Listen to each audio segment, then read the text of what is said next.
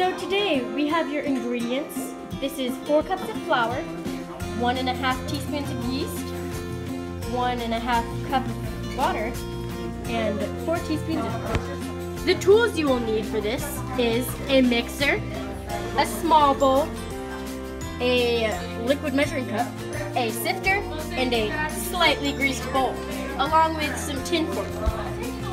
So, to begin our method, you will need to add in your 4 cups of water, along with your yeast. Then, once you've done that, you will need to begin to mix the two until they are nicely combined, like so. So, while you're waiting for your mixture to mix, you will need to sift your flour along with your kosher salt until it is nicely sifted at the bottom. Now that you have sifted out your salt and flour, you will need to gently and slowly add it into the mixture, like so.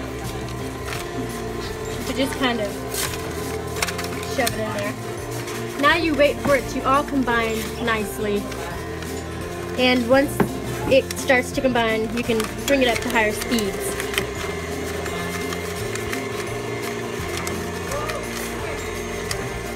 Now that we have all of our ingredients combined, you will need to add your mixture into a slightly greased bowl.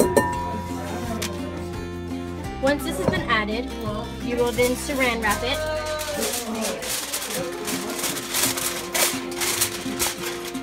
and proceed to put it in the fridge.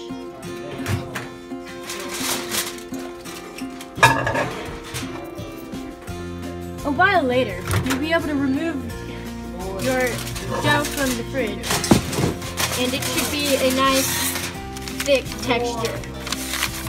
Thank you for watching.